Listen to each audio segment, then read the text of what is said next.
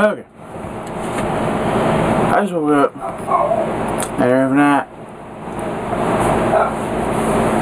and I was checking on some cheese I ordered from Norway. Yeah, I ordered some cheese from Norway.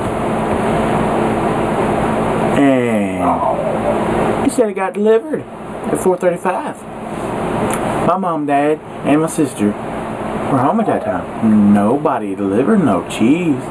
Nobody even delivered anything. Nobody showed up at my house. And I was at work. So I was like, well, where's my cheese at? Okay?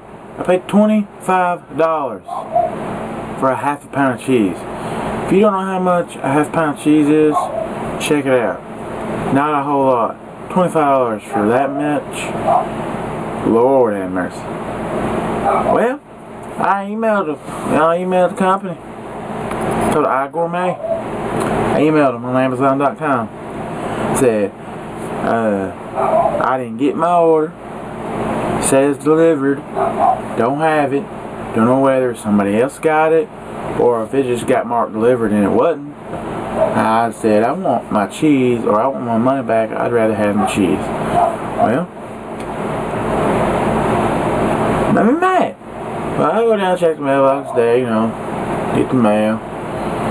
There's a big white box in my mailbox. It's like, heck yeah, holy pumpernickel. That better be my cheese.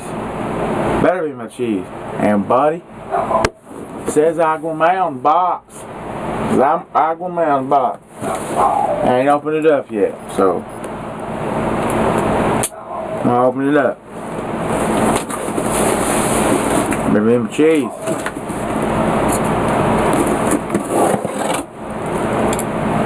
Better be. I never ordered no food before.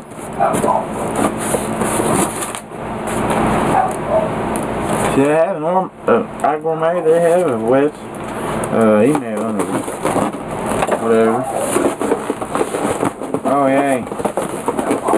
Got that annoying styrofoam. Hey, it's got a lid. So, and it's annoying stuff. And a big bubble wrap. You like that?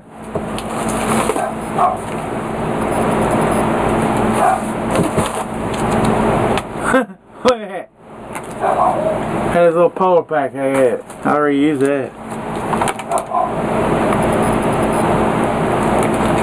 It says keep refrigerated. So I'm going to go to refrigerate this and I'll be back with you. And